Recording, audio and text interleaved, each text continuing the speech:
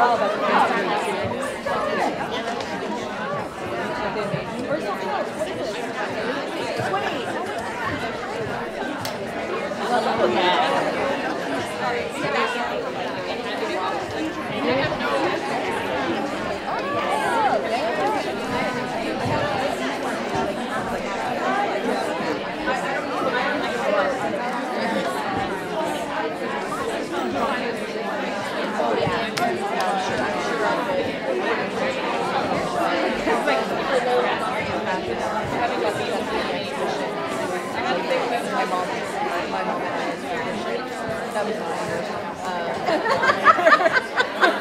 My mom and I. It's our Labor Day tradition to go to the actor. Right. These are $50.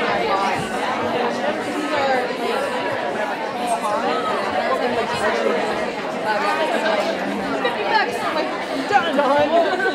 That is a no-brainer. I don't have it. Yeah. Here. I'm going to be in Toronto. Oh my gosh. I'll make what you said. Yeah, but I don't know what I'm doing yet. But I have like, yeah. Yes! Oh no, but will we not be back in oh yes, you might be. It's November. Yeah. But it was around. Yeah. Vincent to stay a little bit. Yeah. Of course, I'll get to see you at home. Yeah. I love that. I'm so excited.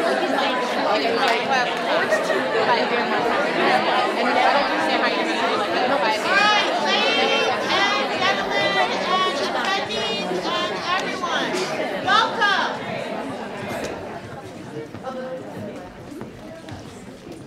Good morning. And it is a very good morning. I've been walking around in these sessions, and I tried to take them all, but I only got like 5 minutes of each session. Oh man, and I wish I had gotten all 2 hours of each of the sessions a while ago. Well, we are summiting. One of the things that happened in Summit is that we have conversations. The ground underneath us starts to move. Our perceptions and our understanding, you know you're changing when what you come in here with gets challenged. If you're walking inside of this summit and you are doing a cakewalk, you know, and this is a very easy dance, then there's not much happening. And if you're walking through this summit and you're like checking off the box, I got that knowledge, I'm about to go out there and change the world. I am going to tell you the truth. It's been 22 years in this business. It ain't going to happen. Okay, and I'm 37. I'm very proud to be 38 in 2 weeks. Okay? It's not going to happen. So I just want to say that we are in, this is day 2 and day 1.5, and this now I'm going to introduce this panel, but I just want to say it's about to get really real. And at this time, do you remember those group understandings? As you listen and engage in the next level of dialogue, I want you to make sure that you can at least touch somewhere, either in your mind or in your hand, on those group understandings, because now that it's about to get real, we're going to need them group understandings. One group understanding that I want to say, and this is not to shut you down. Actually, this is useless if we're shutting down. However, do not shut down. But I want us to acknowledge a thing called step up and step back. If you feel that you know that you can express yourself and you felt a sense of place, you know what that feels like. There are some people who are not as quick to step up. So let's give other people that experience that you've been having. If you've been having an opportunity to really express yourself, step back a little bit, and so that those who tend to not step up can experience what that feels like. If you are someone who is listening and waiting for someone to say what's on your heart, I want you to experience what it's like to put yourself out there. Don't wait. Step up. Okay? So if we can just employ that little bit of step up, step back, because this conversation is about to get real. And we're going to the pinnacle, and that's about to get real. And then I want to say something. Pace yourselves. Because you just pay, I don't even want to use patience. Pace. Think about pace. With that, I'd like to introduce this next plenary. This plenary is a plenary on successive leadership. And I want to introduce Martha Richards. She is the founder of WomenArts in San Francisco.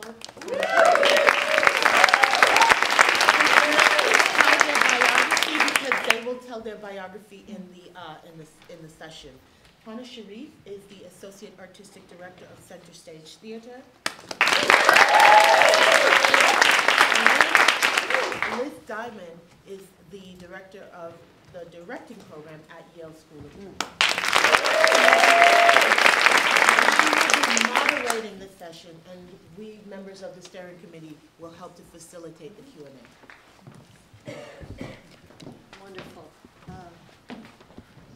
All right, so I'm going to get over my stage fright, right? And remember to breathe as we go through this.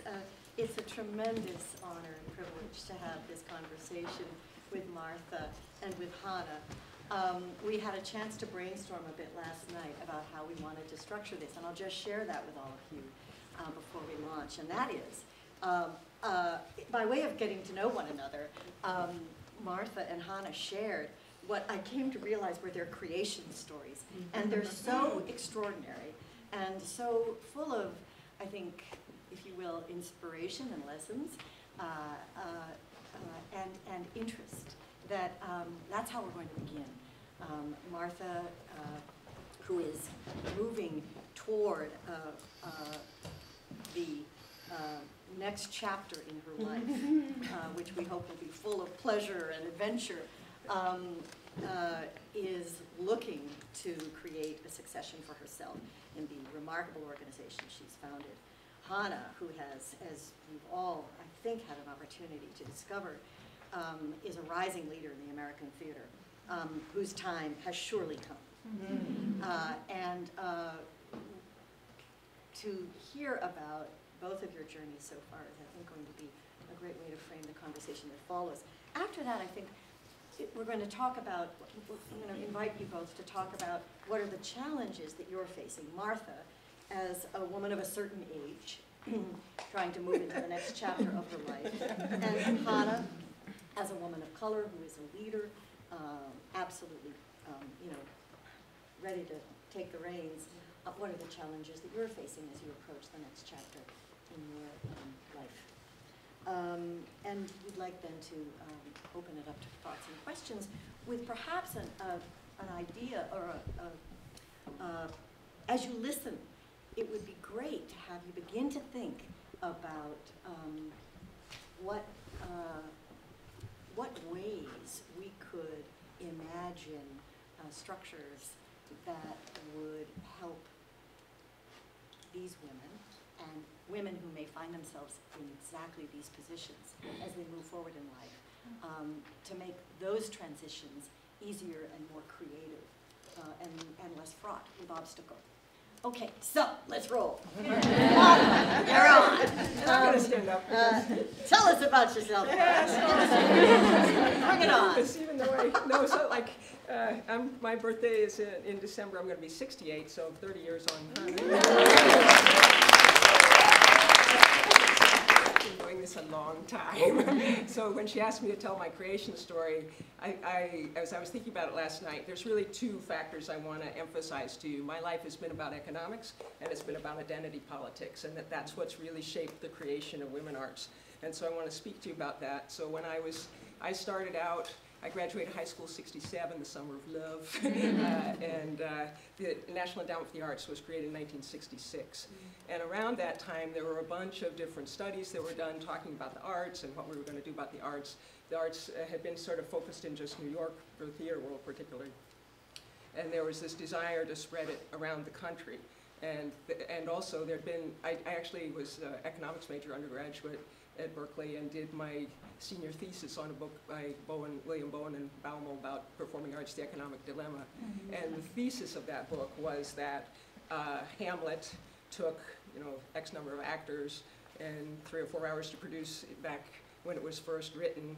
And then all the rest of the economy had gotten much more automated. And so by the 60s, we were seeing that, everything, car industry, everybody else, radio, television, there was ways to produce that reached much larger audiences with much less labor, but theater was still very labor intensive. So in the 60s, late 60s, with the creation of the National Endowment, what the country was saying, what the federal government was saying was, gee, we need to preserve this art form. It's an important cultural tradition that we care about, and we can see from the economics of it, there's no way it's going to make it on its own. It must have government funding. It must have more support. We can't expect, if we're only going to have commercial theater, it's only going to be in New York, and the rest of the country will be bereft.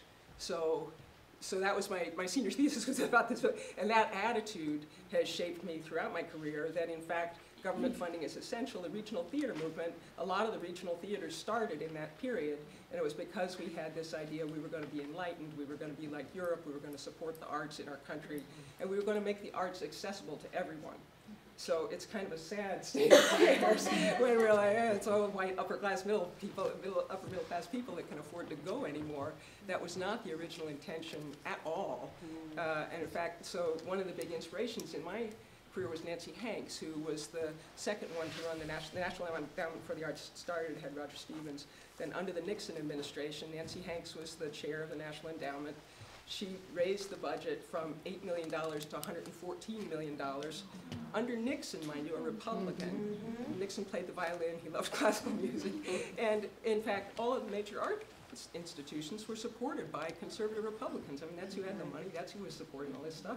It made sense that it was a Republican cause. So you can see that that's completely flip-flopped during my lifetime, which is really weird when you think about it. I mean, those donors are still the main donors in a lot of those major institutions, but for some reason we've gone, so Nancy Hanks's approach, because she was trying to get Congress to support the arts and get all the congressional leaders to vote for bigger budget allocations for the National Endowment for the Arts, and what she did was said, we want this money to go to support your communities. So she persuaded the people in all the different states that the National Endowment for the Arts was a good idea by saying, because we're going to fund your theater in Minnesota or in California or in Nebraska or wherever they were, we're going to support arts in your community because we believe in access for everyone to the arts. So that's been a big theme in American arts management that's been sort of lost in some ways. So, but that was, when I was starting my career, that was what the key thing was. So the other thing that was happening, so my first arts job, I actually went to, so I did my undergraduate, then I went to law school, and then we can talk a little about the identity politics there, because at that point I was coming out as a lesbian. I was kind of a late bloomer, but in my 20s I was coming out as a lesbian, and it was in San Francisco, and, but it was clear that that was illegal. As part of my law school training, in criminal law, they said, well, you have to go spend an evening driving around in a cop car. So we're driving around the car with me and a female classmate, and the police turned to me and said, so, you want us to go bust some faggots for you? What would be fun tonight? So, no, I don't think that's a good idea. But it was really clear. I mean, it was already clear to me it was illegal. That, like, when you wanted to be gay, you went to a gay bar, and with a lot of people with drinking problems because society was not accepting us at all. So it makes me kind of dry to think about this. A lot of my friends who were teachers could not come out because they would lose their jobs. It was a problem. And it was, Stonewall had happened already when the police were making that question to me, but it was still clearly a problem. I can remember going to bars and being afraid that the cops would come and bust the place because you could just lose your entire career if you got caught, and arrested in that situation. So, but also learning about the law, you kind of learn about ways the civil rights movement had been moving forward. A lot of things had been illegal around other groups, and we were kind of pushing those laws. The gay rights movement started. So I was kind of shaped quite a bit by that. I was also shaped a lot by the women's music movement. There was a lot of the second wave of feminism was happening in the 70s, and there was these huge women's music concerts where it was mainly lesbian performers. And lots of lesbians in the audience that you could talk to and hang out with, and it wasn't a bar, so it was very nice. I immediately realized the value of culture as a way of transmitting values and bringing groups together. So, and I think that's also shaped me quite a bit, those early experiences of art that suddenly, like I love theater, I love going to theater ever since I was a kid, but there was always this slight disconnect that the stories on stage were not about me. And when I was seeing the lesbian musicians, you know, singing about being in love with another woman, it was very moving and deep to me of like, oh, no, it really makes a difference if the art is about you or about your experience. So I finished law school, I got a fellowship to go to center stage well, I worked for 3 years in a small theater in San Francisco, the 99-seat theater, and I sort of did everything. And then I got a fellowship from Theater Communications Group to go to center stage in Baltimore. And I was under the wonderful Peter Cullman for a year, and Stan Wojcicki, both Catholic actually. And that experience, it was a great experience because I was learning about how theaters worked and all, and I was sharing this story with Liz last night that Peter was coaching me, and so he would say, you know, you got to learn to work the room better, Martha. You know, when you have a party with these donors, you got to learn to go shake all their hands and stuff and be outgoing. So I was working on that, and then at one point he had said, well, you really probably need some better clothes, because I was still sort of in San Francisco. You know. So I went to the costume shop and had one of the women draw. And then he said, well, you know, I have a budget for this costume. He was very entertained. But anyway, And so you got Peter to pay for it. Well, yeah, I asked him to pay for it. And you got to do the shaved your legs line. Yeah, that's later. Yeah, so spoiler alert. So Brooklyn College, I go there. I got a job. Brooklyn Center for the Performing Arts at Brooklyn College is a big facility on a campus with 4 performance spaces, and so we did something like 300 shows a year. So it was a producing show entity rather than a presenting entity rather than a producing entity. So instead of you build the show and you put it on with your own team, it was you booked shows in and out constantly. And so that was a lot of fun also. So it was kind of like 9 years of holding the phone like this while people scream at you with different accents in New York.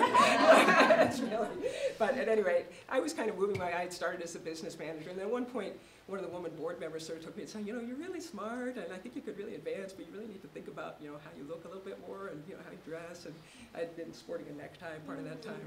I was telling Schaefer, I'm kind of the bookend to his story that, you know, I was sort of a butch lesbian, feminized myself in order to get the jobs. But shortly after that conversation, I said, okay, I'm going to give up. I'm going to start wearing skirts and stuff. And so I shaved my legs, and I told Liz that like the next year I got promoted. So my joke was that I started shaving my legs, my salary went up 20 grand.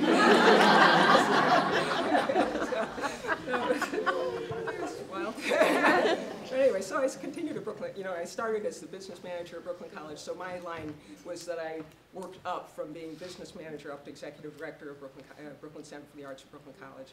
And I was doing that for 3 years. And then I was trying to get a regional theater job because I really loved theater and I wanted to get back into a producing organization. And I was interviewing around, and I was just sort of realizing it wasn't working. And I weighed about 50 pounds more than I do now at that point. So I thought, well, you know, okay, I've done everything else. I'm wearing the skirts, I'm trying, you know. And so I thought, okay, I'm gonna take a year. You know, my best friend also, given the identity politics, you know, my best gay friend from college was dying from AIDS that year. And many of my friends died from AIDS during that period, actually. So I just thought, I have to be healthier, you know, so I lost 50 pounds. I spent 1 year losing like a pound a week for a year. And then I went out for job interviews, and then I got the job at Stage West. So I was running a regional theater. Stage West is in Springfield, Mass. It's a Lord C. regional theater. But then what happened was I had gotten a job, and I'm 50 pounds lighter, so nobody had known me as a fat person. Nobody had really known me as a butch lesbian. And so I'm in this, and I was thinking, oh, you know, hooray, I can pass. And it was sort of like, yeah, so I expect to pass all the time now, which was really hard.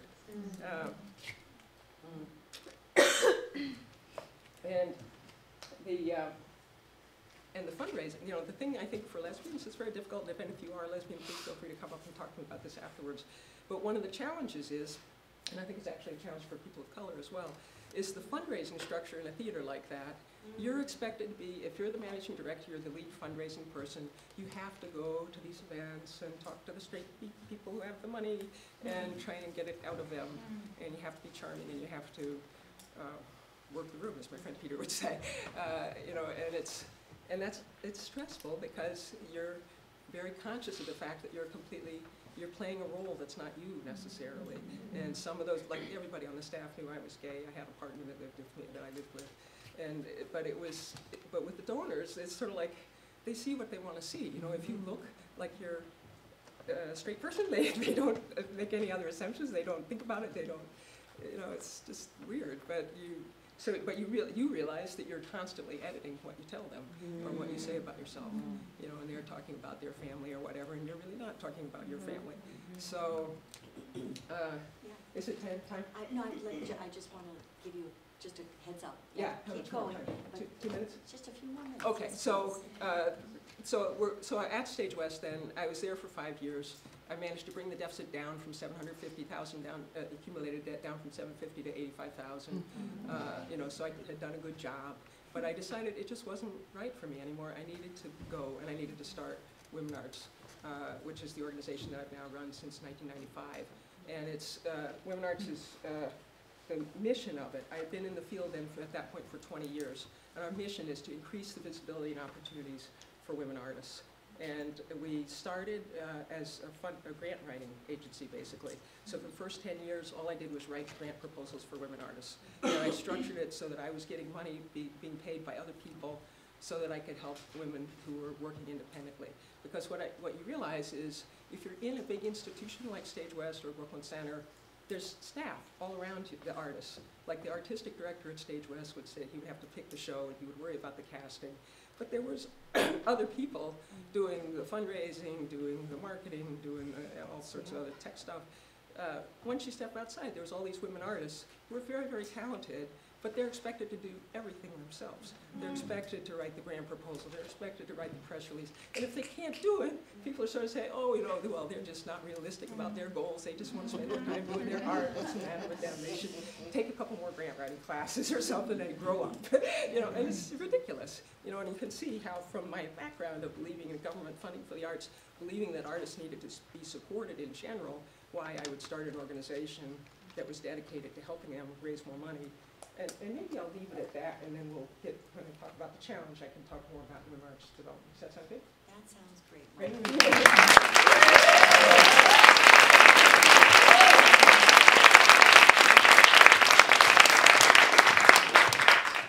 Hana. Hi. I just want to say thank you for sharing. I've had the fortune over the last couple of days of being able to talk to you more, and I just am so honored by your journey and understand the pathway that you have paved for all of us who are younger than you coming up in this business.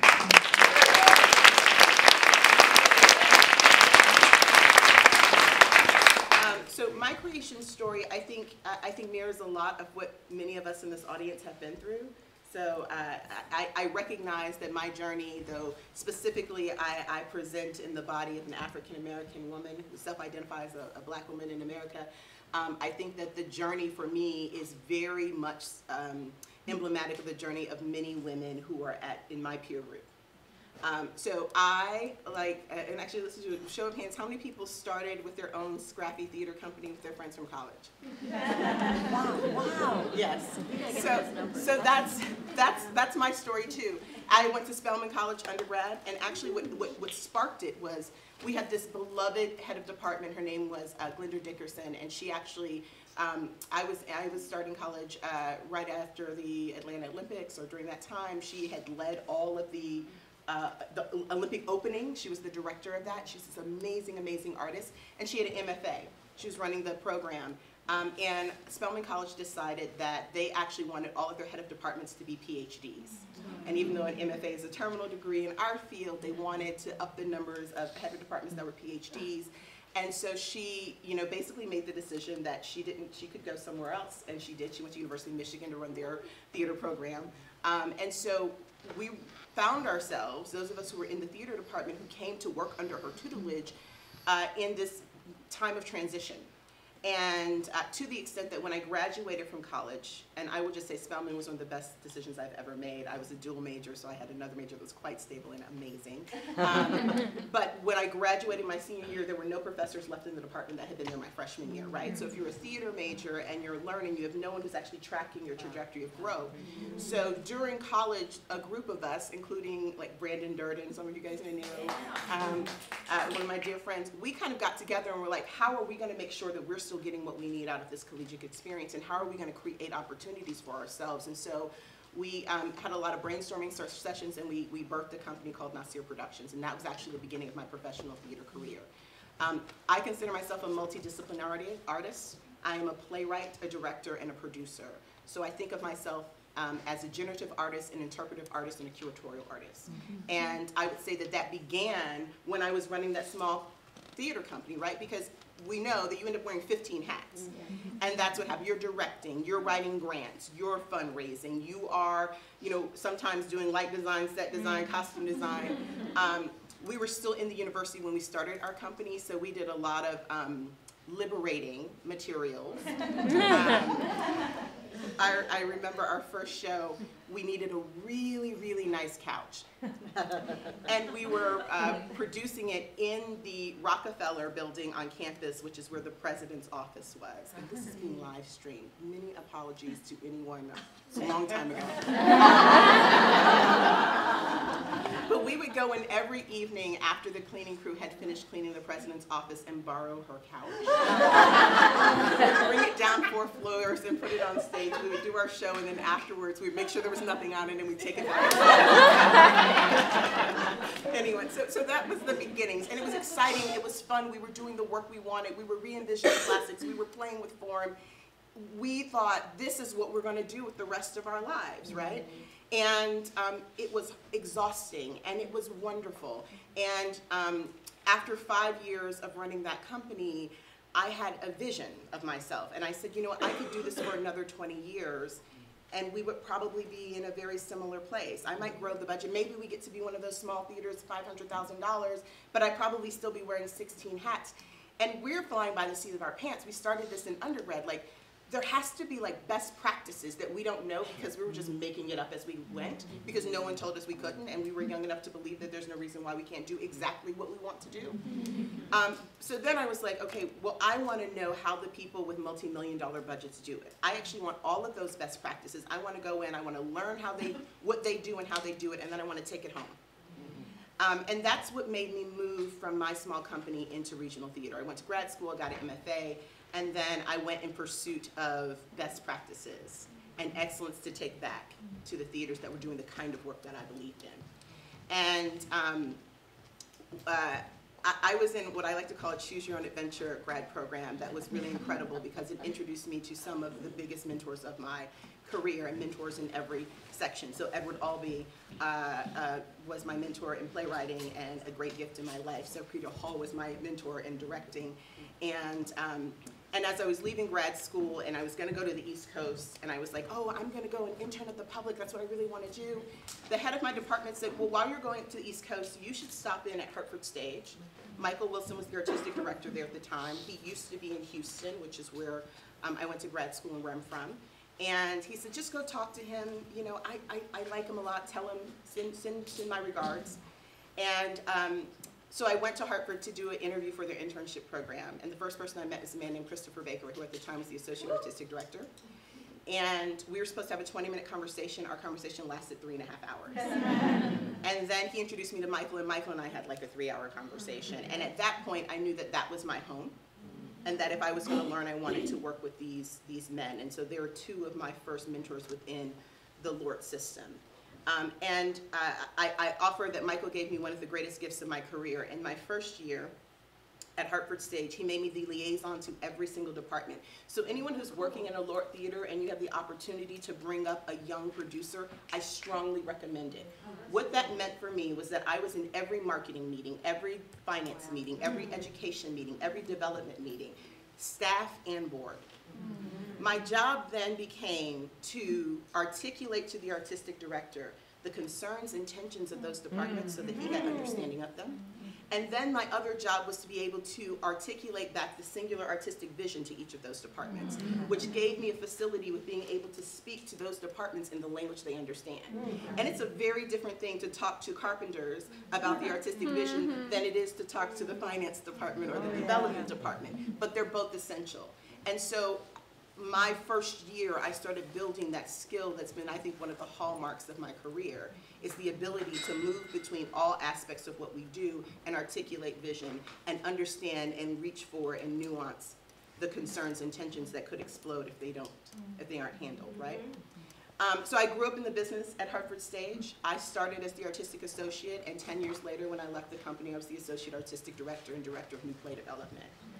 And it was an incredible time. It was hard, it was challenging. I was the only woman in my department. I was the only woman of color full-time at the staff. And you know, I always say that every 5 years I have a mini existential crisis where I go, what am I doing with my life? Is this what I'm supposed to be? Where I'm supposed to be? Is this still enough in a community, in a society that's continuing to change? Is what I'm doing transformative enough? Because that's why I'm in this business. But at the 10-year mark there, I had probably the big existential crisis for myself. When I started at the company, I was in my 20s, and I had this dream that I had been chasing. And 10 years later, I was in my 30s, and I had had my first child. And those of us who work in theater know that when you're in the thick of it, there's never enough time to breathe or to be really self-reflective about your life. You're in the process of doing and putting out fires, and there's very little time to actually take the me time to say, is the dream I had 10 years ago as a young 20-something still my dream? And I felt that for myself it was incredibly important that I take the time. We had transitioned leadership. Michael had left. I stayed to help Darko Tresnick, whom I love. He's a great leader for Hartford Stage. I helped him transition in. And I was really clear, I need a moment to remember I'm an artist. Because while I was playing artistic associate and artistic producer and associate artistic director, one of the things I had to step away from for 5 years, and I knew it when I went into the regional theater, was that I wasn't coming in as the freelance director that was hot out of New York that everyone wanted on their stage. I was coming in to learn and to master those tools and that craft, right? And so after a few years, I had to then start fighting my way institutionally back to the stage.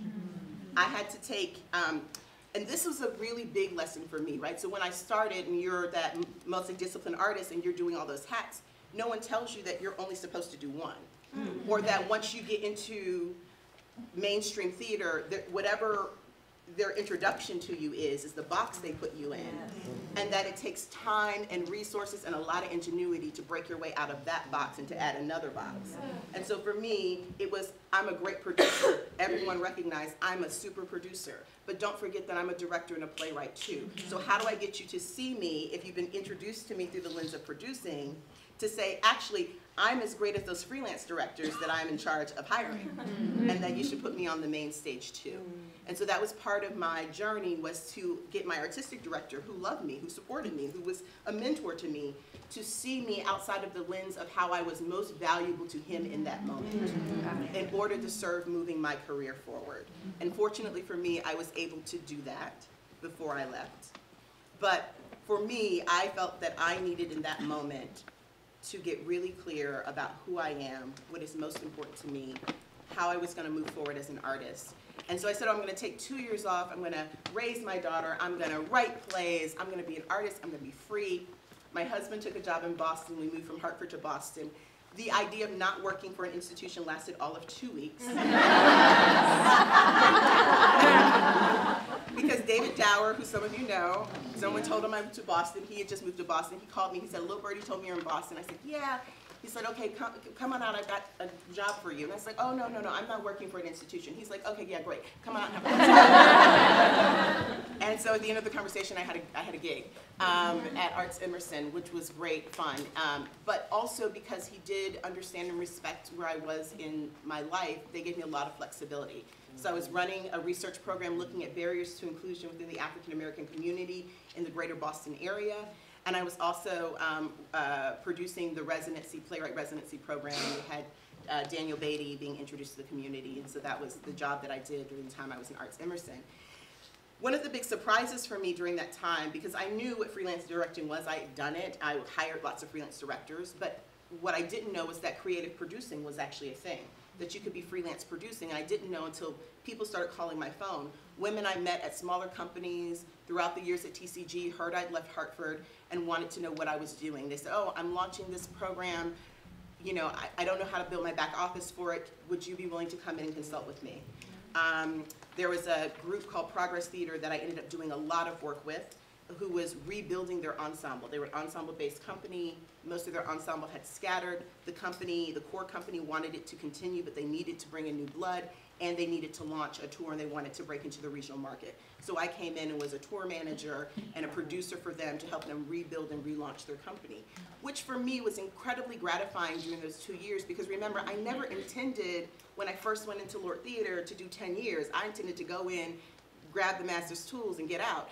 And this was an opportunity for me to actually leverage all the things I'd learned for the companies that represented the type of work that I had started out doing.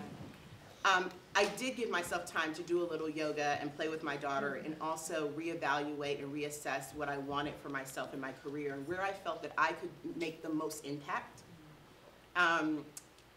We can talk a little bit later about this, but there were times when it was really hard in Hartford that I wanted to quit. Where being the only woman and the only black woman was hard. And every time I had those moments, my phone would start ringing and there would be playwrights going, you're the only one in the entire country in the position that you're in. And you're opening a lot of doors, not just at your theater, but you pick up the phone and you call McCarter, you pick up the phone and you call Arena, you pick up the phone and you call Longworth, and you get us in those doors, and if you leave, who will do that work for us? And I have to tell you, those calls are the reason I stayed, and that I made it through 10 years in what at times was difficult. In addition to the fact that I was learning and growing and all that wonderful stuff, the fact that I felt very clear about the fact that if I left, they would not be hiring another person who looked like me necessarily, and that that advocacy that I was doing was bigger than me. That was part of what I needed to do for the field. And so at the end of my 2 years of kind of self-reflection and evaluation and all the work that I was doing, I made the decision that it was still important to me to break through the glass ceiling and to become an artistic director of a major regional theater, and to continue the work of helping transform this industry, which is desperately in need of it, right? We know our audiences are dying. We know that our numbers are dropping. Theaters that used to be playing at 70% capacity are now playing at 60 or 55 or 50, and God help you if they're below that, but there are some who are struggling to survive, and that we haven't quite figured out how to reach those new audiences because we haven't filtered through all the new ideas. And there's a whole generation of women who, like me, have been number twos in helping build up other people's artistic visions for the last 15 years, who are ready and willing to take the reins. And so I said, okay, I gotta go back into LORT system, because that's still my goal. And I would say that the universe does what the universe does, which is as soon as I made that decision, my phone started ringing. And I was looking at 2 different job offers as associate artistic director at 2 large theaters. And then I got a call from a search agency saying, well, would you consider coming to Baltimore? Now, Baltimore is a $7.5 million theater. Hartford was an $8.5 million theater. It felt like a lateral move versus these other theaters were kind of twice the size. But as we know, when a search agency calls you, you pick up the phone, you say hello, you have the conversation. Because even if that's not the right job for you, they're probably going to be the people with the right job next time. So I picked up the call. Kwame also was a friend, someone whose work I deeply respected, and I thought I owed him the courtesy of like a conversation about the job. And the first conversation with Kwame was illuminating. He said, I want you to come help me transform this theater into a 21st century theater. This is a dynamic theater. It has a great history, but where we're trying to go is to be a thought leader among thought leaders. And I need and want you. And I said to him, I love that idea, and I believe that I can help you do that. Here are the things I want and need. Right? So in Hartford, I was directing the main stage, and I love the work that I directed, but I was exclusively directing Black work. And I recognized that if I wanted to be an artistic director of a major regional theater, I needed to diversify my directing resume. I needed to have classics. I needed to have large-scale shows. I knew that I could do them. I'd done them in the past when I was running my own company. I wasn't the one who needed to be convinced. I just needed to make sure that I could make impact on that size stage with that type of work. I had a young daughter. And I needed to know that she could be at work with me at times. So my daughter has an office inside my office, and what Kwame said to me in that first meeting was, your daughter can be at work every day with you. He's like, I don't do dogs, but I love children.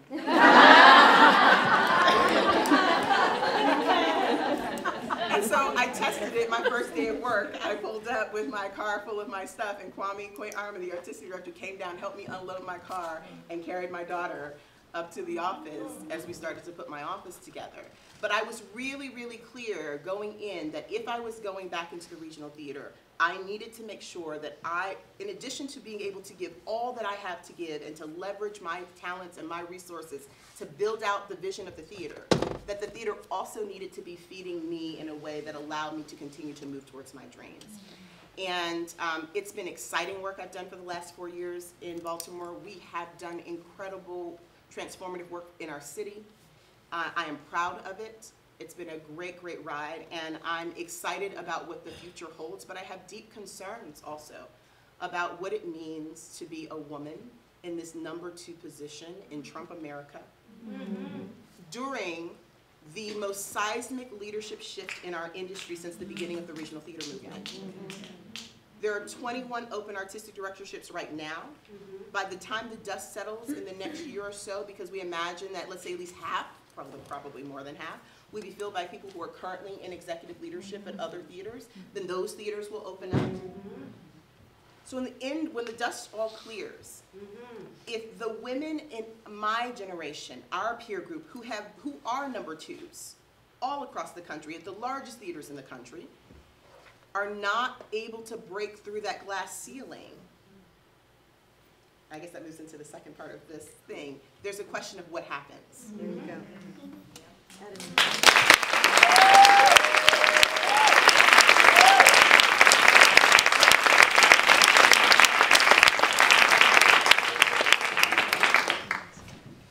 You two are amazing. Unbelievable. You're extraordinary women.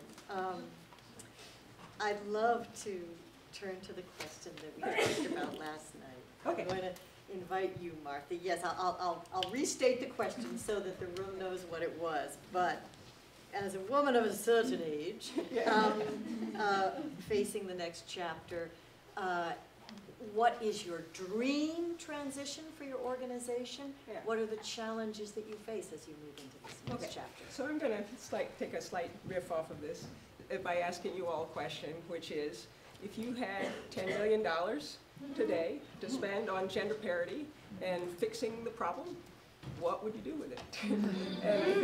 and if you think about $10 million, I mean, she just said like one theater has a budget of $7.5 million. I mean, there's theaters that have budgets of $20 million or even $50 million for roundabout, evidently.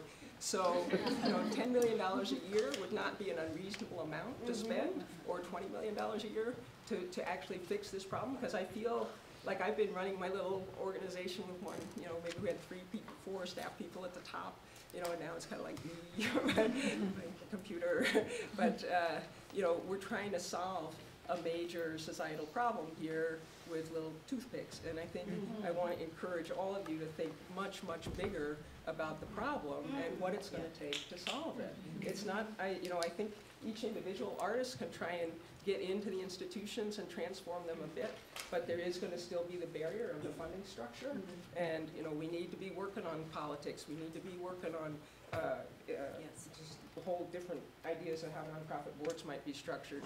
We need to change a lot of we need to change the basic attitudes about women and what our stories are, and that our stories are important, that might imply changing the educational system, starting with kindergarten and up through high school and college, to make sure that women's literature is taught, that women's plays are taught, because we know that the students come out of the graduate programs and they tend to produce the plays by the stuff they were taught was important. So, I think we need a whole movement, actually, to solve the problem, and I think it needs to be funded. If I look around the country at the other women's organizations working on gender parity, hardly anybody is getting a full-time salary to address this issue. And, every time I speak, women come and say, oh, I really want to devote my life to this, I really want to work on this issue, but I have a family, I need to make money. And that's our key challenge, is how are we going to fix that? So just to kind of continue on with WomenArts, we've done, and kind of get to my answer to that question a little bit, one example I want to share with you, though, is there's something called Prosperity Together. So it's a group of 29 women's foundations that got together and decided they wanted to address income insecurity for women in poverty. And so they're going to devote $20 million a year for the next 5 years between all those foundations. But I think that that's the kind of model we've got to be thinking about, is can we get a group of people together and we're going to push forward on this issue. And it's going to take a lot of us. It's not going to be one person doing it, I think. So with WomenArts, we were doing the grant writing, as I was saying. We kind of gradually had to morph away from that because we couldn't get funding. You can kind of do everything for a few years, and then the foundation said, well, you're still writing grant proposals for those women artists still. It's still important, yes. They still don't have the money. So we morphed for a while into sort of a web thing where we have all these newsletters, and Women Arts Media Coalition in New York has now taken over our funding newsletters. But we did those for 10 years. We thought we would provide free newsletters once a month that would give women all the funding deadlines, and they would know about different opportunities coming up, and you can still subscribe to their website. Yes. And we created a lot of other resources on our site, and we've been kind of morphing into more of an advocacy group. But the one thing we did 10 years ago was create something called Support Women Artists Now Day, because I decided the one thing that the world needed was a holiday celebrating women artists. I've been watching, why not? so we declared it. And it's now been celebrated by about 1,700 different events, all in 36 countries, so because of the wonders of the internet and so on. So, and the reason I had started it was I had been watching Eve Ensler's model of V-Day, and the thing about that is that she started with one performance, but it became a fundraising tool for people where organizations all over the world were doing these V-Day events and raising money for battered women's shelters or other kinds of groups fighting domestic violence. And it was raising like $4 or $5 million a year from all these little events all over. And I was thinking that would be a great model for women artists, because you don't have to write a grant proposal off to somebody else. You're doing fundraising events. So it was a very decentralized way of distributing the money, and I thought, that's terrific. So we started this one day, and we haven't had as much success in terms of women doing fundraising events, but we have had events, it's a great community organizing tool, where in the towns where it's taken hold, which include Connecticut and Nairobi, and there's about 10 places around the world where there's swan things every year for the last 10 years. And it's become like a thing where the women who are involved, they network and work with each other, especially women earlier in their careers or mid-career women who don't have an institutional job. They get together, they create other projects with each other because they've seen each other's work in a swan event. So to give you an example, the one in Connecticut is all about women musicians. It was a woman who had her own rock band and was very annoyed at the way she was treated whenever she came to an event. So she created an event that was all women rock stars, or rock musicians that would perform together and do an evening of performances. In Nairobi, it's a very political event where they'll have poets and singers, and then a woman speaking about genital mutilation or something. So it's a very much more politically engaged thing. That group is now in the process of trying to buy a little piece of land in the outskirts of Nairobi to set up a women's center, and it's all because the Swan event, they created connections and trust among each other through their Swan activities over the last 10 years. So getting back to my other question, so also early on in WomenArts in the early 2000s, I raised an endowment, so we have like $480,000 endowment at this point, which kicks off about 20 grand a year. And then we also have some cash reserves. So I'm getting ready to retire, and I'm trying to figure out how to pass WomenArts on. I'm not entirely sure it's viable, as I don't really think it's right to have it just be like a 1-2 person thing. What I'd like to do is use that money that we have, our $500,000 endowment, our cash reserves, to launch something much bigger. That if we could somehow get, and I'm hoping the women in this room are going to take on this challenge, figure out how to do it. like we need somebody with slightly different personality. Like I'm really good with number crunching and stuff, as Peter noted early in my career, work in the room, as a lesbian, as a whatever. We need people who really love doing fundraising to take on some of this challenge, and then a lot of the rest of us could be working on the mechanics of solving the problem of gender parity in this country. But I think that's what we need at this point, and that's what I want to try and figure out how to stimulate. And I haven't quite got the you know, one thought I've been having that I've been talking to my board about is we could put out a request for proposals and people could put in their ideas. If you were going to run Swan Day, if you were going to try and build the next stage of this movement, how would you do it? And then maybe we give them a grant for 50 grand or something to try their ideas for a year. So that's kind of what I'm thinking about for now, and like over the next 2 years, like I'll be 70 2 years from now, and I'd kind of like to be done by then. But, you know, I'm happy. I'm sure I'm going to still be writing or carrying on, but hopefully not running a nonprofit anymore. But but that's my challenge to you, really, and it's sort of my challenge, but it's my challenge to you is can we, as a group, or with all the other women in the country who are concerned about women artists, work out how we're going to build a much, much larger organization to address the issue of gender parity and race parity, because it's closely related. Yeah.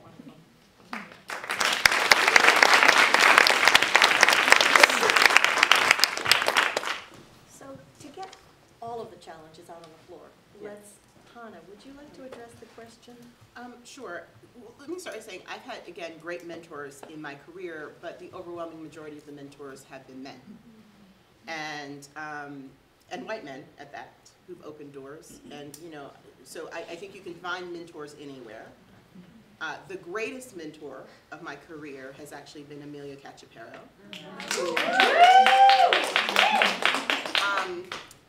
I met her when I was very early in my time in the regional theater, and I got in the TCG New Gen grant.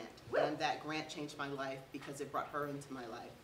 And she has been an angel, and I know that there are so many. I've never entered a circle in our business where I haven't brought her name up and had all of her other children raise their hands and say, yes, me too.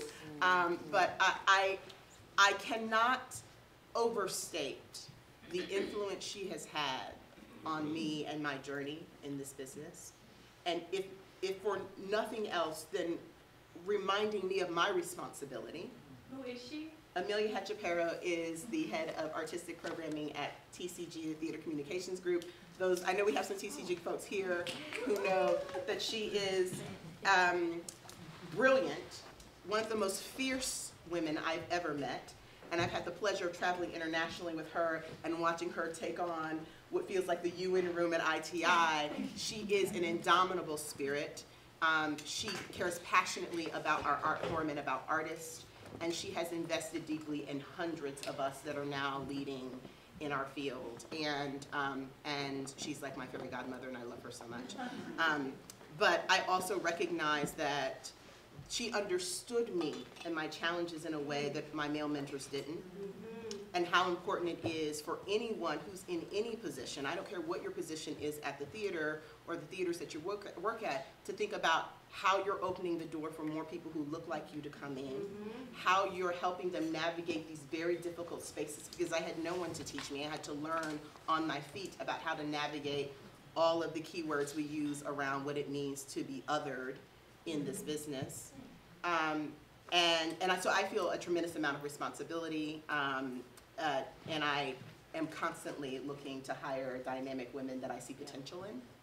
You don't have to have all the skills. I have to believe that there's something in you that's ready to explode, because I can give you the brass tacks of how to move through space if you have the mind and the passion and the drive for it. And so as we're talking about passing the baton, I just will say that in the capacity and to the extent that I can in the business, that is what I am committed to doing. And I'm also, you know, but we know that fundamentally real change, real transformation comes from the key stakeholders and those who are in executive leadership. We've been through sessions this weekend. We've heard the numbers, right? It's tough out there for women. Those numbers get exponentially harder when you're talking about being a woman of color, right? So there has never been, except one, woman of color who has been an artistic director of a LORT theater in this country. There is one, and she's brilliant. And most people don't know she's a woman of color, right? There's never been a black woman to lead as an artistic director. And we're in this moment. We talked about the seismic shift in the field. And when I talk about my peers, you know, there are different narratives that we hear. one of the narratives is, oh, we just don't know where to find, right? There are no people of color in the pipeline. That is not true. Not just because I exist, but if we look at 3 of the largest theaters in our country, OSF, $40+ million budget. Denver Theater Center, $70 million budget. The Public Theater, however many googobs of millions of dollars. The number 2s at all of those institutions, the women who are manifesting the vision of executive leadership at those institutions are women of color. So you cannot tell me that we're not qualified because we wouldn't be in the positions that we're in. You would not be leaning on our talents and our expertise if we were not qualified. We do exist. And there are many, many other women who are in these positions around the country who are doing this work. But for some reason, we are not breaking through. We're not even fracturing the glass ceiling when it comes to executive leadership. There are no people of color in managing director positions at theaters in this country, right? With the exception of Debbie Chen, who was at Baltimore Center Stage. You're now at the Opera, so you're not in the alert system currently, but you're the first and only in the history of Lord.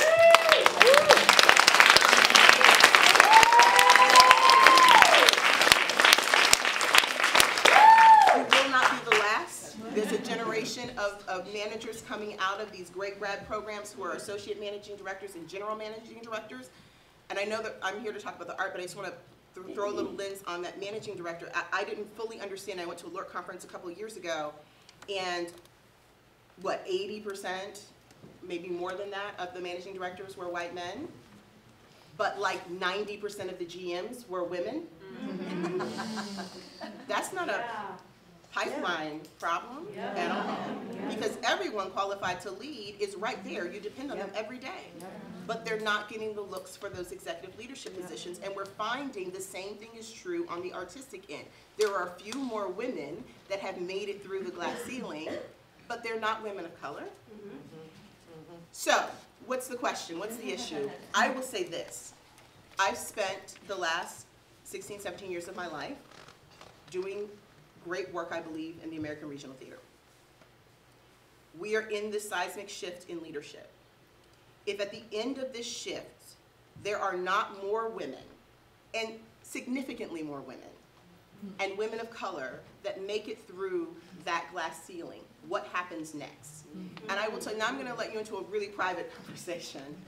The conversation I'm having with my peers is, do we stay in this industry?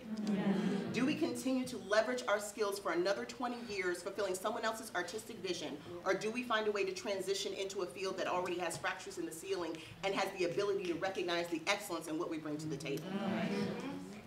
I put that out there because I also think that those who are in the position to make these decisions need to think about what the American theater looks like if that generation of women who are in these secondary leadership positions, who are manifesting vision, decide in mass to leave the field. What you got then?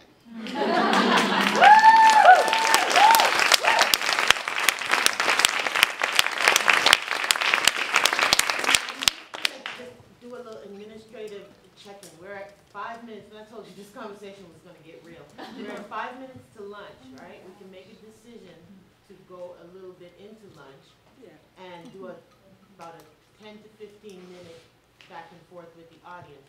But I do want you to remember you must eat. So, how do we feel? Yes. All right. Oh, thank you, Akiba. Thank you. And Akiba, feel free to just, like, call time and yell at me. All right. So, wonderful provocations put forth. How do we take advantage of this extraordinary moment? What do we do if we don't bust through? And Martha's tantalizing, inviting invitation to for ideas for what to do next with this legacy that she's created.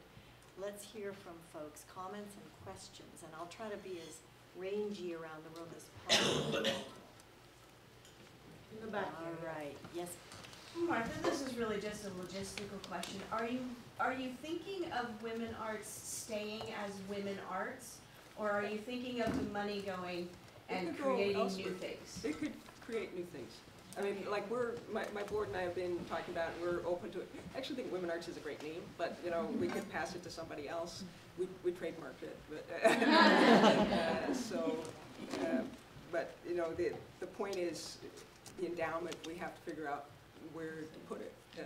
You know, one solution, if we can't find some women's groups to take it, you know, we've thought about, well, we could give it to another women's arts organization, we could give it, but, you know, we want to find a stable place where we know people will be able to build it. I mean, it could also go as part of a college program or something. I mean, in some way, Swan Day would be a great experience for students if we could figure out a way for students to take on helping the independent women artists who need fundraising advice or something, you know, so there's those kind of possibilities as well. So, no, we're not tied to it. It doesn't have to stay in California. It doesn't have to. It's the idea and the cash base. Julie. Yes. Oh, so one of the things I would suggest is, you know, we EDs, managing directors, get asked by recruiters, and there are executive recruiters in the room, who do you know? And for those in the secondary positions, you should get to find a way to talk to managing directors so they can recommend you, because I get asked all the time, who's next? So that is a way to at least get the pipeline opened up in many ways, because recruiters only know the people at the top, right? But we have to just penetrate a little bit deeper and network to managing directors in your organizations, or you know, people that are out of the organizations, because recruiters kind of go and they sniff around for people that are not necessarily the usual suspects. So I would really suggest that we take that approach as a way to kind of get the recruiter's attention. And there are executive recruiters here who I think need to be aware that they need to go deeper when they explore prospects. Thank you. Very helpful. Yes. I want to honor what Hana just talked about and the thought of leaving this field. And I, as somebody who's been in the field for 30 years, have spent a lot of this last year wondering if my work matters, and if it has mattered, and not really believing that perhaps it does. I'll get back to that. But I think this is a moment for theater and for all of us to live in our discomfort when we're talking about intersectionality, when we're talking about privilege, when we're talking about cisgendered lenses that we're looking at the world through, and when we're looking at the lack of opportunity for our colleagues of color. It's not a glass ceiling, it's the freaking bulletproof thing they put around the president's car, right? You can't permeate it. So what are we doing? Because we all know how important theater is, but this weekend, as I've been talking to younger artists, they're opting out. They're not even self-identifying as theater artists. They're like, I'm doing multimedia, I'm immersive, I'm doing other things, because we're not creating space. So I think when you are a person who has the hair color I have, you have a secret power because you're invisible to the world. And so I'm willing to just walk right through walls and say, this is bullshit. And I think we need to live with this discomfort right now and own it and not change that conversation that an amazingly talented, fabulous person is considering leaving this field. And the loss that that's going to be. And so that's our job, is to say we can't let that happen if we really care about the field, or we all need to call it something else. Because it is the magic sauce. We can create the change, and we are not doing it. So what are we doing?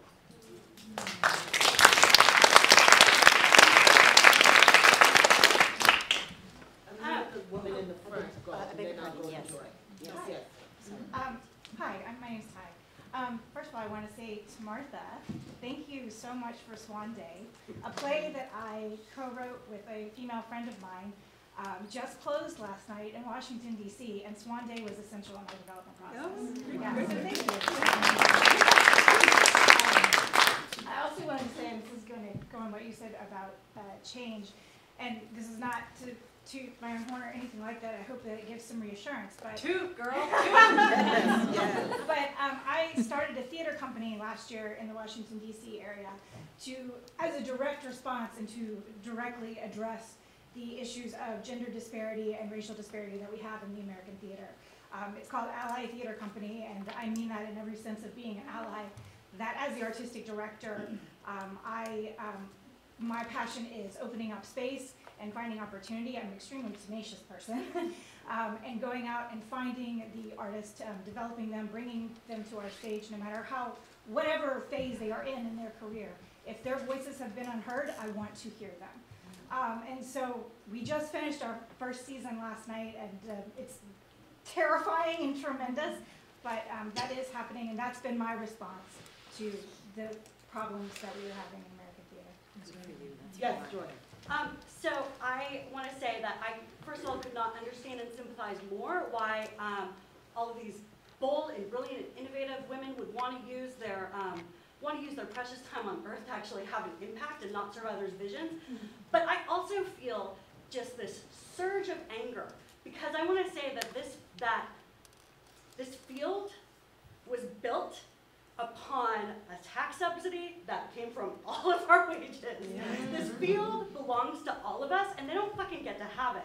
And so, I feel like we are in this moment, and that was so beautifully articulated.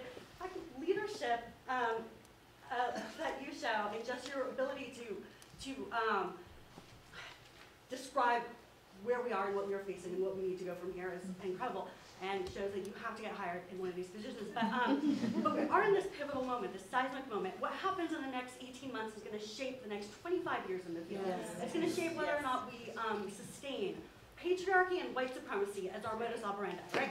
And I feel like we have a lot of brain power and a lot of power actually in this room, and I think that we should continue to meet in some form, online, virtually. I think we should engage. I think we should devise an intervention that ensures that we can't just, like, the field can't just go by the status quo, right? That we're making visible these invisible barriers, and I don't know what it is, and I think but like one idea could be, could we crowdsource I know every one of us have heard so many fucked up comments that women leaders have gotten in these search processes, right? And there aren't that many search firms. And you know, it's interesting that the search firms that are here are actually not like the most commonly used ones, and I think that that speaks to something about the nature of the most common search firms in the field of theater. So, could we crowdsource all of the comments that we've heard, that people have been told, anonymously or whatever, could we create this massive list, and could we all, I don't know, print it out on like 6-foot pieces of paper and then guerrilla like paste it on the windows of theaters around the country? I was actually thinking maybe we should try and target the board members at the theaters, or maybe the managing director or whoever else is in place, and do a letter writing campaign or something, and say, it's really important to, you know. It occurs to me, and this may be something that the organizers and leaders of this conference, this summit, have in mind, but a summit is, you know, a view from the mountaintop of the world. It gives you a chance to have a global perspective on an abiding problem. And the problem that we're talking about at this summit is the problem of adequate opportunity for leadership for the extraordinary women who are making up this field and who are tired of waiting. And I wonder whether, and this may not be the forum, it may be that this afternoon there'll be a forum for this, but it seems to me that we should come out of this summit with an action as a summit, and that action could appropriately take the form, not of a campaign, but of a unified statement from this summit to the boards of directors of the major Lord theaters, to the board of directors of TCG, Lord, etc., describing what we perceive to be the problem and the end of our patience with regard to taking action for it. Got it, hold on 1 second. I saw a hand here, I beg your and then pardon. we'll go to Sean because we only have 2 more opportunities for 2 more voices from the audience. Thank you, Akiva. Let's spill the conversation into lunch. Yes. And remember, we're at time. 1 here, 1 there. Yes. So for the young women of color who are coming into these spaces where people who are above us, mentors, are talking about the struggles and challenges that they're having, it's kind of hard to continue to have that passion to be there and to be excited when I hear you say, maybe like I should leave this field. And I want to hear from you all, how can these young women of color break the mold of being put into the same boxes again and again and again? How can we, as peers, as a collective, break into the minds of executive directors, managing directors, boards, search forms, from your perspective? It's a very good question. I think that, here's what I'll say. Even though I did the big, like, what happens if we all leave, I would say I'm incredibly passionate about what we do. I wouldn't be here if I wasn't. I would not have been in this business this long, investing as much as I have if I didn't believe in it. And even if I make the decision ultimately, if we find that the end result of the next 2 years is the complete what's the word I'm looking for?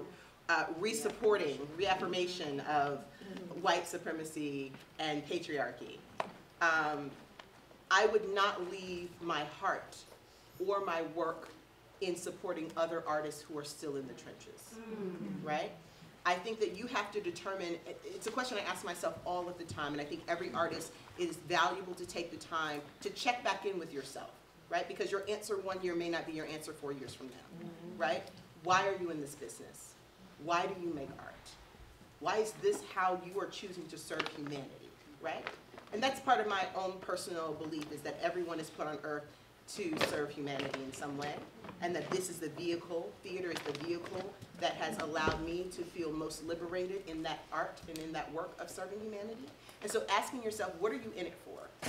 Why are you doing this work? I think the entrepreneurial spirit that I see in young artists is absolutely inspiring.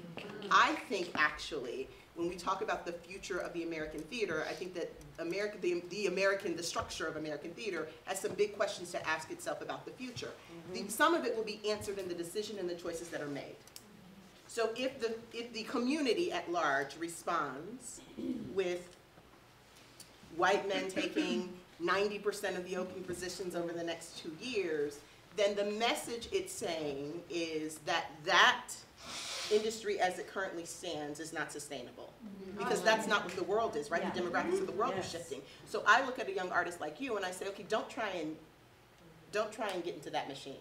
What's the machine you're going to create? How do you guys begin to collaborate with each other? How do these small companies begin to pool resources to create larger, more nationally impactful artistic experiences that begin to challenge and shift the financial streams? Because really the power of the structure is that all of the funding is isolated there. And it's hard to even get a conversation if you're a smaller theater with the big foundations that are actually doing the funding, right?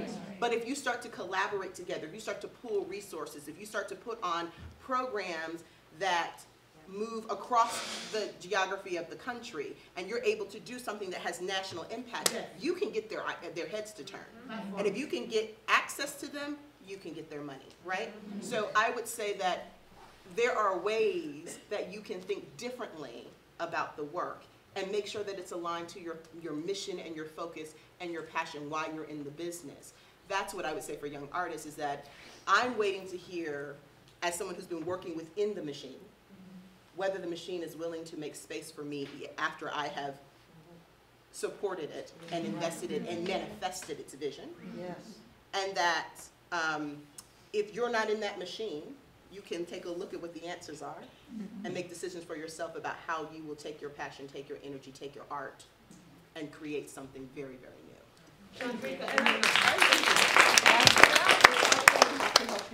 That it's as our responsibility to look at this problem and say, geez, we've got to solve it. We've got to help solve it. WomenArts, over half of the artists that we've served have been women of color in terms of actual grant writing and funding, and it's because that was my decision, is that that's where the biggest need was to help get those voices forward. And so it's been a key element of my work for the last 20 years. Here, in the center, yes. Thank you. I just want to thank you so much for creating space for this conversation. This is very important. Yes. We are at very important times. I think, Liz, I want to take kind of your idea with all of your ideas, and I think that, yes, we should not leave here without being committed to an action plan, but I think it needs to be bigger than a letter. I think it needs to be like, we will not go to your theaters. We are willing to stand with you, because I'm like, if this wonderful woman right here, this is not an artistic director in the system that she dedicated her life to, I will not stand by, sister, I will not, and support the system. So I think that we have to be willing to say, it is not just our responsibility as women of color, it's our responsibility as women, as human beings, to say that we are not going to wait any longer. You know, we will not, and we need to think of an action plan at this summit, a beginning of what are we going to do to dismantle this system. We know what the system is. So how can we dismantle it so we deserve to be able to work and have passion and to have a livelihood. That's, you know, we deserve it. It is owed to us because we are the theater makers, we are the leaders, so we cannot. So I just want us to all just start. I'm not saying we're going to save the world, okay, but you already told us we're not.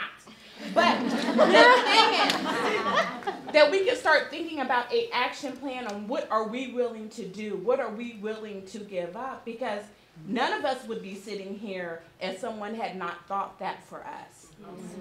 And I'm Thank you. I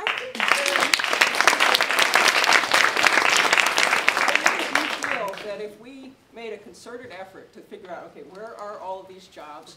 Who do we know on the boards of those organizations? Like WomenArts has a list of 12,000 people on our email list. We could send out and get people in every, you know, we have people in every state of the union, and we could figure out, like, who do we know on those boards, and let's write to them. There's women on those boards. There's a whole other movement that's the women's funding movement. Like, there's now women's foundations in basically every state. Foundations dedicated to women and girls.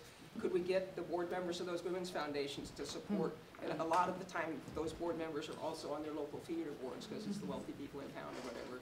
Can we get the women's foundations to support the idea that we need, you know, there's other women's organizations we could turn to. I mean, it's ironic that in Detroit this weekend, the people of the Women's March have a women's convention. They are not discussing culture, art at all. I mean, they're having a concert, and I think there's one theater person, but we need to make that bridge that we are part of that same movement that they are.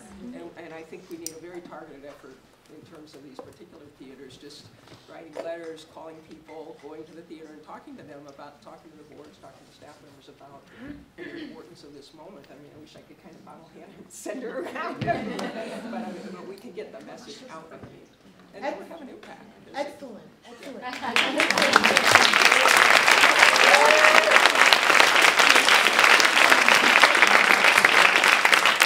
Regarding action, so we're going to have some lunch, and then we're going to come back in here for the final conversation, and it's called the pinnacle conversation because, as Liz said, we stand at the top, right, and we're looking out. Interestingly enough, it is a clarion call for advancement. In your program and throughout your working groups, you have been prompted to experience, to write your own personal manifestos. I just want to encourage you to look at that over lunch, to look at your, to take a look at the program and the template there, and to just imagine those 3 bullet points that you are determining for yourself. And there will be an activity during the last conversation for that. So I just want to ask you to not ignore that, because that's an action that we're actually putting the call back on you. So with that, we're going to break for lunch, and then what we should do is do our very best to get in here at exactly 1:30, because it gets even realer.